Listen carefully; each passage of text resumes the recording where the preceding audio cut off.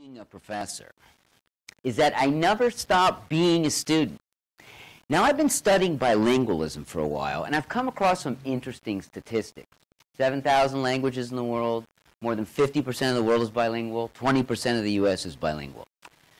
Now, I think we can be reasonably sure about the 7,000 world languages, but how do we know about the 50% and the 20%? Well, the fact that I've seen these statistics repeated over and over again made me think of what Shakespeare wrote. The lady doth protest too much, methinks, and that maybe there is something further to investigate.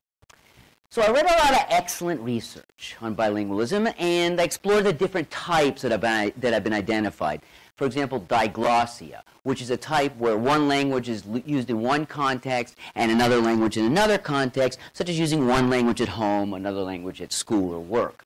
And I've come across two features that, in general terms, may be said to characterize the bilingual individual. He or she learns two languages at home or at school or in any combination of those environments. And this language learning enables the bilingual to communicate in those languages. Well, communication is a broad term.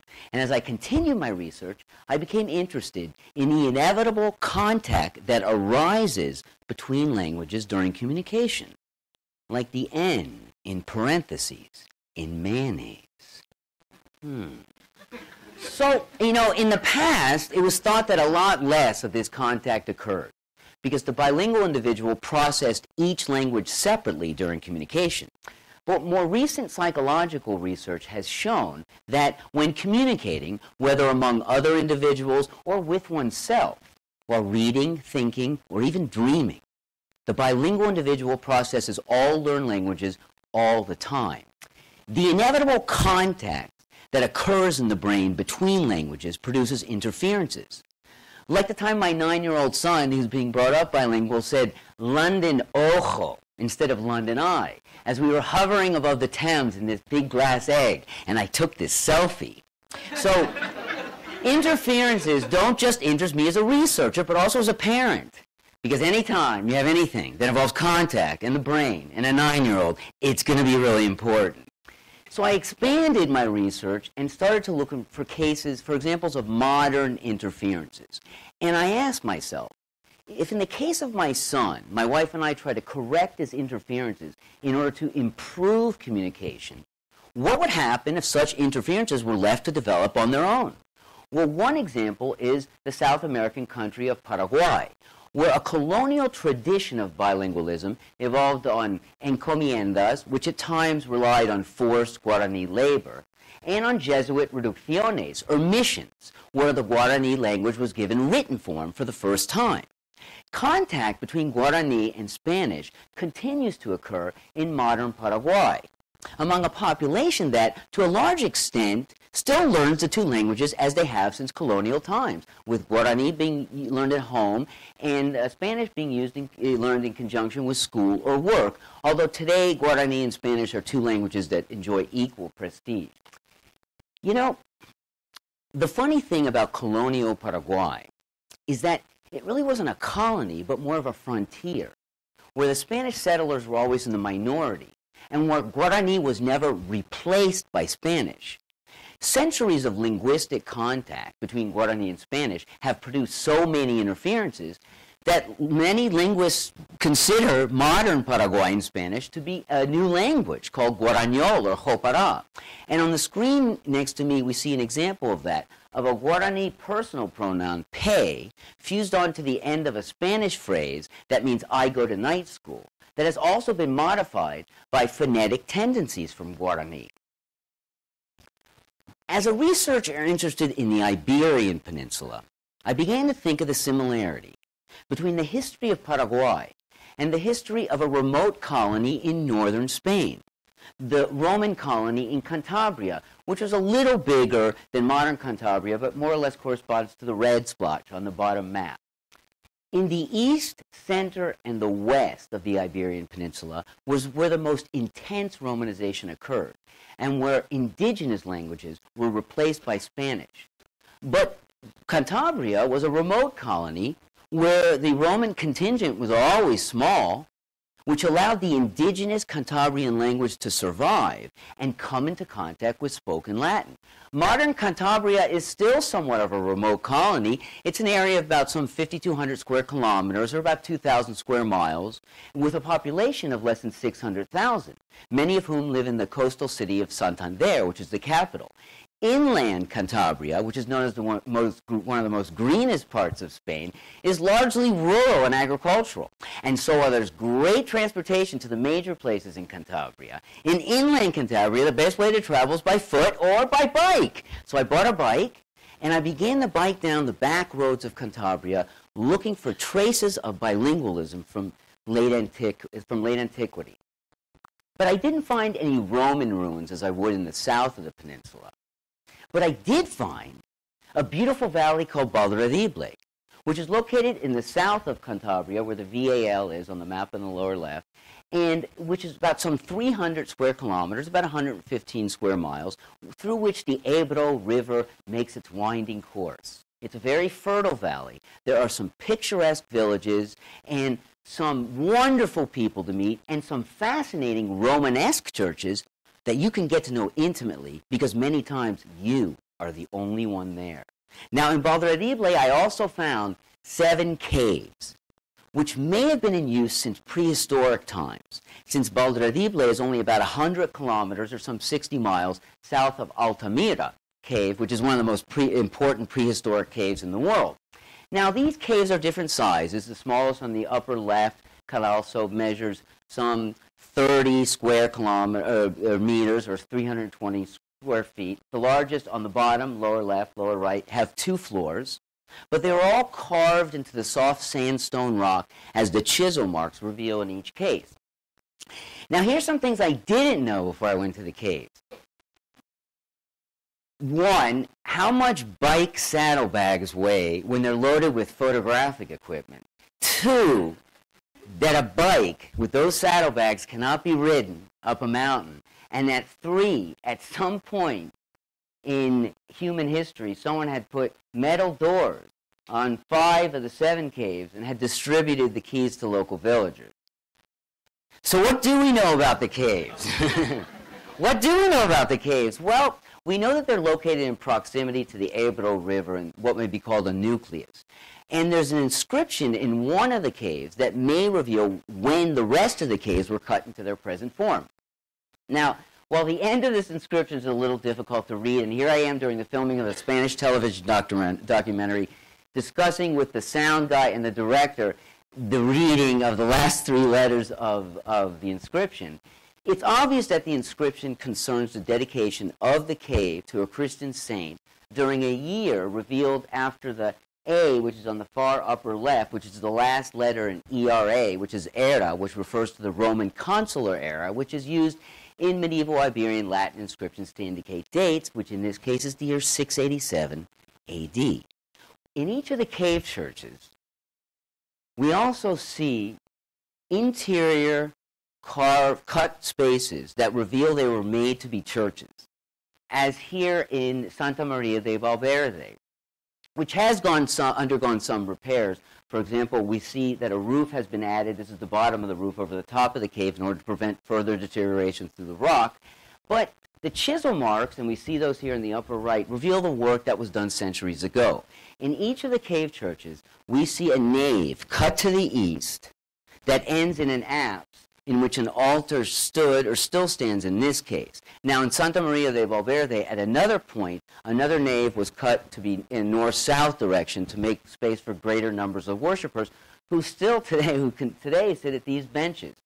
A necropolis, or city of the dead, where burials occurred, is cut into the top and around each of the cave churches, which attests to the fact that they were considered to be sacred spaces. And I also noticed that in each of the cave churches, dividing the apse from the nave, there's an arch. But that arch is not semicircular in shape, but horseshoe form. Now, I knew of some horseshoe-shaped Mozarabic and Islamic horseshoe-shaped arches from the 10th century in Spain. But I had no idea if the horseshoe arches in the cave churches had anything to do with from that period, because I had no idea how to talk about arches that were cut into stone rather than being made out of cut stones. My first attempt is a little visible in the upper right in the picture of the horseshoe arch from Santa Maria de Valverde, in which I've inserted in the lower right something that reveals that at the time my belief as an avid follower of CSI, that by inserting a measuring device I could later determine scale at home. Okay, that didn't work. And so I went back to the University of Tennessee and I spoke with some colleagues in architecture, and they suggested I use a laser transit, which I had only seen used before on the highway by surveyors. So I wrote a grant proposal, and I actually could have purchased a laser transit, but I wasn't going to put it back on the bike. So I decided it was much better to collaborate with a team of surveyors from the University of Cantabria. And we wanted to be the first to take the laser transit into the cave churches. But before we could, we had to get the key to the first one from Aurea Marlaska, who takes care of the cave church of Campo de Ebro, who you see here in the picture talking to Borja, one of the surveyors, and he is assuring her that this laser transit will do no damage to the interior of the cave, cave church, which had also been the place where she went to elementary school in the 1940s. So we spent 2 weeks surveying the interiors. We ended up doing all the arches and the rest of the interiors. And then another 2 weeks to process the results. And there I am at the University of Cantabria, sitting beside Borja, waiting for his computer to finish the results after surveying the interiors, and I finally did see something that shed some light on the bilingual culture I was trying to study. Because the drawings of the arches made possible with the laser transit, here placed over photos of arches, allowed me to see that the horseshoe arches in the cave churches maintain the same proportions as horseshoe arches in the 6 remaining Visigothic masonry churches in the north of the Iberian Peninsula. Horseshoe arches made in the Visigothic style are shorter and narrower than horseshoe arches made in the Mozarabic Islamic style, like this one from central Cantabria, which I measured too, as long as I was there. And this difference is important because it allows us to link the horseshoe arches in the Visigothic masonry churches and to the horseshoe arches in the cave churches, all of which were made during the 7th century, when the cave churches were the center of the spiritual center of a culture where languages came into contact because of bilingualism. And we know it was a bilingual culture because the inscription I mentioned earlier is one of only many inscriptions that have been found and that continue to be found inside the cave churches and in the surrounding area. Many of these inscriptions are found on stone tablets that were once used as funerary markers, but that have been discovered as components of buildings or walls. Now, these tablets are not only interesting linguistically, but also sociologically. For example, this one on the screen, which reveals a very poignant moment that occurred between a mother and her son nearly 2,000 years ago. Now, for me, the most interesting aspect of these inscriptions, like the giant one behind me on the tablet, is that they contain interferences that were produced by contact between the indigenous Cantabrian language and spoken Latin. And as I transcribed and analyzed the interferences started to look like Castilian or Spanish, and not surrounding dialects such as Leonese and Aragonese. We see examples here of those pre-Castilian interferences that involve morphology and phonology, including consonants and vowels, that continue to characterize Spanish today. Now, I say pre-Castilian because there wasn't any Castile during the 7th and 8th centuries, when the cave churches were active spiritual centers. Castile is a name that is first recorded around the year 100, when it refers to a region on the northern fringe of the Iberian Central Meseta, more or less the line on the map below Amaya, where castros, such as those near the southern Cantabrian fortress of Peña Amaya, and the cave churches themselves, as is the case here in Presillas, were among the many strategically located structures that came to be known as castillos, or castles, as Castile became a county and then a kingdom in the 10th and 11th centuries.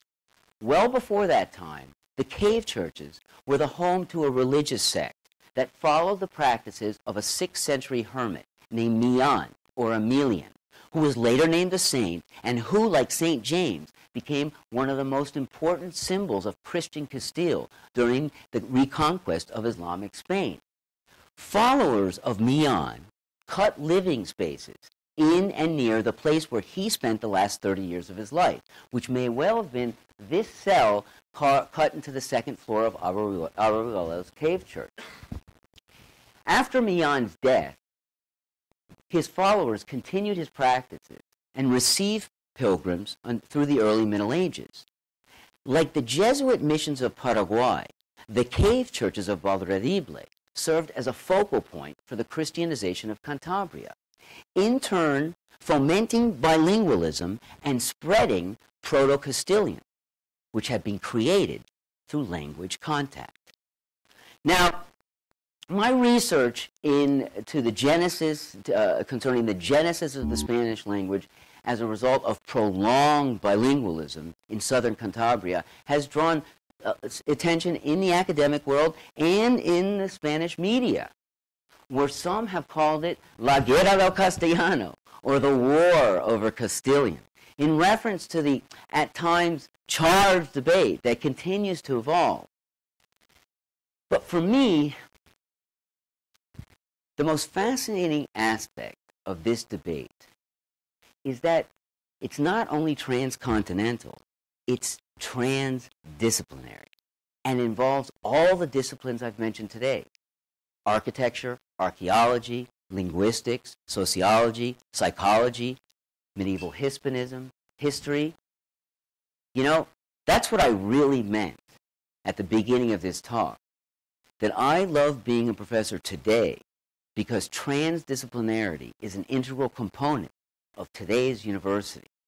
And I'm sure that transdisciplinarity will be an integral component of tomorrow's university as well. Thank you very much.